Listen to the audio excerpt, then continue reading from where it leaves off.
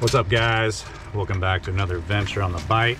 Well, we're down here in South Florida on the hunt for a trophy snook. Trophy class is, 40-inch. Honestly, a 30-inch fish would be a trophy class where I'm from. Basically here in South Florida, they treat snook like we do steelhead in the Northwest.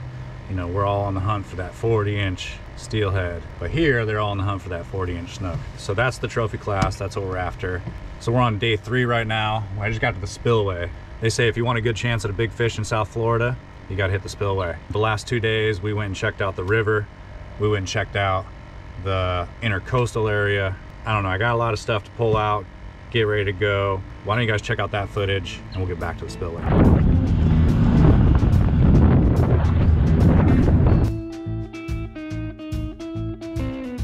Yeah, dude, I planned my vacation like 6 months ago. The week before I get here, it's like 34. I'm like, no.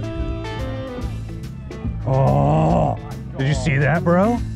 He just fucking nipped me.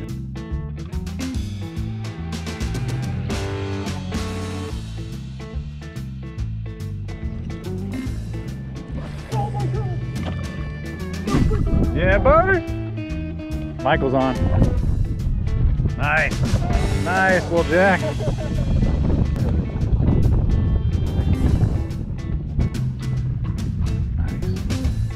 Great delight. Oh yeah. All right, I hope you guys like that footage. Man, it's been a blast so far. We just haven't put the monster that we're after on the bank. I've heard that a moving spillway is really the jam. Like if the gates are open and the flow is going really good, that's when you really want to hit it. But sometimes you don't get that shot. I got some live bait I'm gonna be throwing in today. A lot of the spillway gangsters, they talk about not spending your money on bait because there's bait everywhere. But honestly, I went and grabbed a couple dozen just to play with, and then once those run out, we're gonna get our bait rod out and try to catch some of our own cichlids and bluegill and whatever else. So let's try to hook a monster snook. Fishing new water, you always have huge expectations of what could be lurking beneath, especially when you've seen pictures and videos of monster fish caught on the same rocks you're standing on. Right away, I began putting on a clinic of teeny, tiny fish.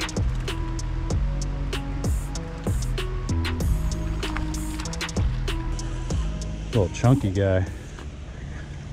Look how chunky this guy is.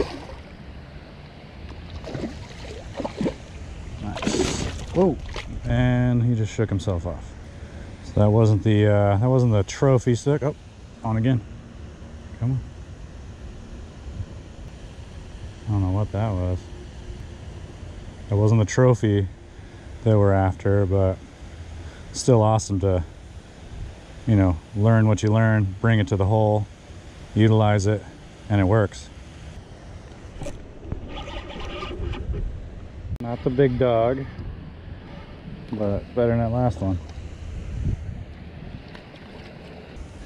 You can imagine how hard the big one's gonna fight if these things put up the fight that they put up. What a beautiful, beautiful fish. Fish on. Another one of you. Look at the teeth on that guy. Oh, there we go. That's bigger than that last one. Oh!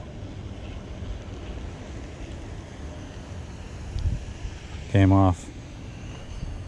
I think the bigger baits are going to catch the bigger fish, right? But like I said, they're opportunistic, so they're probably going to eat the small baits too if it gets near them.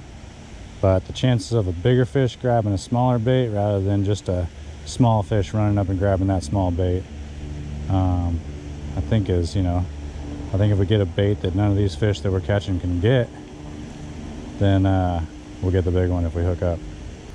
There's a fish.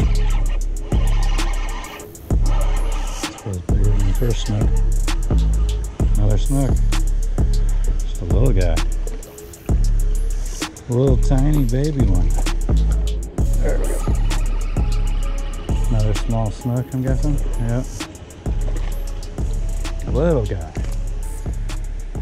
We came here last night to see how the night bite was, and you aren't going to believe what we saw right here where I'm standing. Holy, a Goliath grouper, easily in the 200-pound range. Dude, I'm gonna go catch him. Unfortunately, we didn't catch anything to try and entice him for a fight, and he sank back into the depths. That's a better fish. That's a better fish.